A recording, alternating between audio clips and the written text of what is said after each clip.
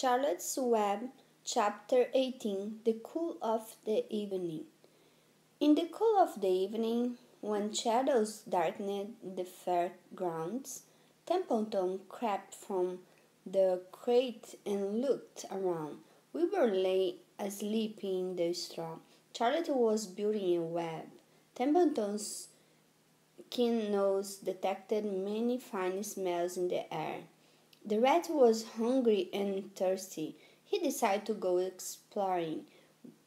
Without saying anything to anybody, he started off. "Bring me back a word," Charlotte called after him.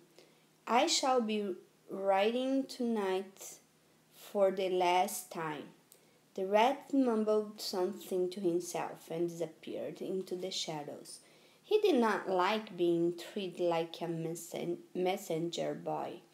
After the heat of the day, the evening came as welcome relief to all.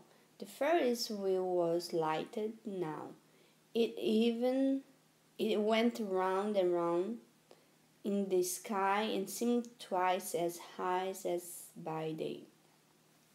There were lights on the middle way, and you could hear the crackle of the gambling machines, and the music of the merry-go-round, and the voice of the man in the piano booth calling numbers.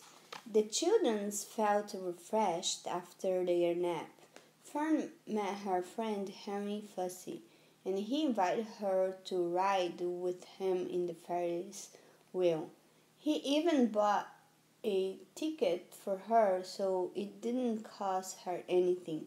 When Mrs. Arable happened to look up into the starry sky and saw her little daughter sitting with Henry Fussy and going higher and higher into the air, and saw how happy Fern looked, she just shook her head.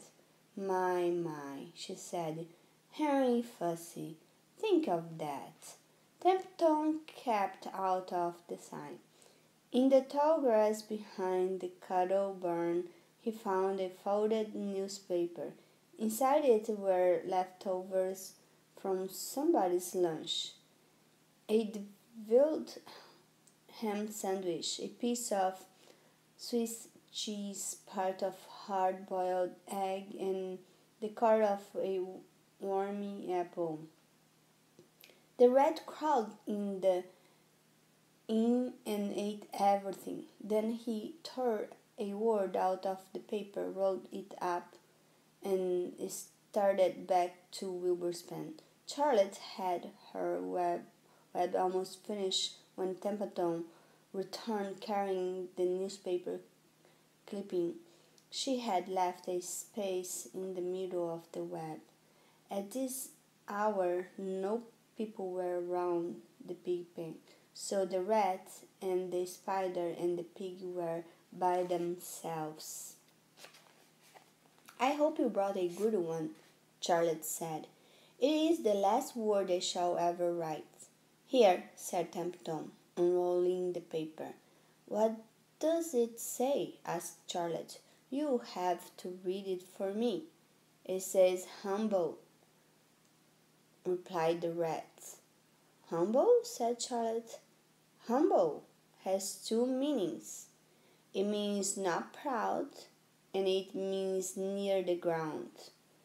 That's Wilbur all over. He's not proud, and he's near the ground. Well, I hope you're satisfied," sneered the rat. "I'm not going to spend all my time fetching and carrying. I came to this fair to enjoy myself, not to deliver papers." "You've been very helpful," Charlotte said. "Run along if you want to see more of the fair." The rat grinned. "I'm going to make a night of it," he said. "The old sheep was right. This fair is a rat's paradise. What eating and what drinking, and everywhere good hiding and good hunting. Bye-bye, my humble Wilbur. Fare thee well. Charlotte, you old Skinner, this will be a might skimmer. This will be a night to remember in a rat's life. He vanished into the shadows. Charlotte went back to her work.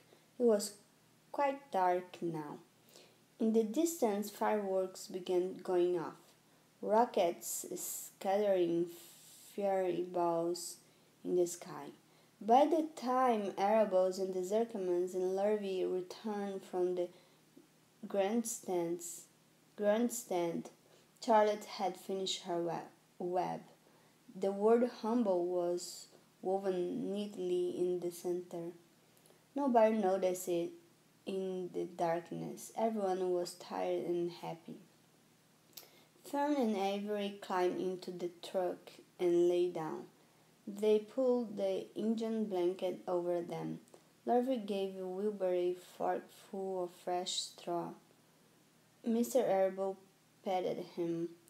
"Time for us to go home," he said to the pig. "See you tomorrow."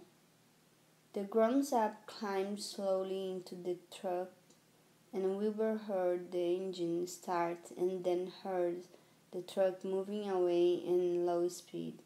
He would have felt lonely and homesick had Charlotte not been with him. He never felt lonely when she was near. In the distance he could still hear the music of the merry-go-round. As he was dropping off to sleep, he spoke to Charlotte. "Sing me that song again about the dung and the dark," he begged. "Not tonight," she said in a low voice. "I'm too tired." Her voice didn't seem to come from her web. "Where are you?" asked Wilbur. "I can't see you. Are you on your web?" "I'm back here," she answered, "up in this back corner."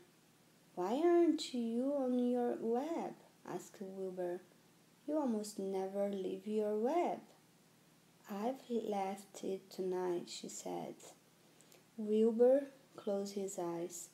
Charlotte, he said after a while, "Do you really think, Zuckerman, you let me live and not kill me and the cold weather comes? Do you really think so?" "Of course," said Charlotte. "You are a famous pig, and you are a good pig. Tomorrow you will probably win a prize. The whole world will hear about you. Zuckerman will be proud and happy to own such a pig. You have nothing to fear. Wilbur, nothing to worry about. Maybe you live forever. Who knows? And now go to sleep." For a while there was no sound. Then Wilbur's voice. "What are you doing up there, Charlotte?" "Oh, making something," she said. "Make something as usual." "Is it something for me?" asked Wilbur. "No," said Charlotte. "It's something for me, for a change." "Please tell me what it is," begged Wilbur. "I'll tell you in the morning," she said.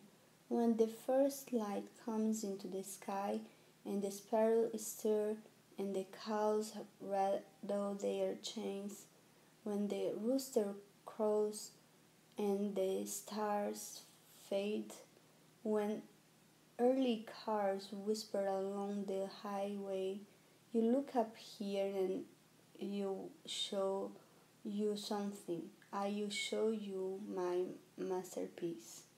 Before she finished the sentence, Wilbur was asleep. She could tell by the sound of his breathing that he was sleeping peacefully, deep in the straw. Miles away at the Arable's house, the men sat around the kitchen table, eating a dish of canned peaches and talking over the events of the day. Upstairs, Avery was already in the bed and asleep. Mrs. Arable was tucking Fern into bed. "Did you have a good time at the fair?" she asked as she kissed her daughter. Fern nodded. "I had the best time I have ever had anywhere or any time in all of my whole life." "Well," said Mrs. Arable, "isn't that nice?"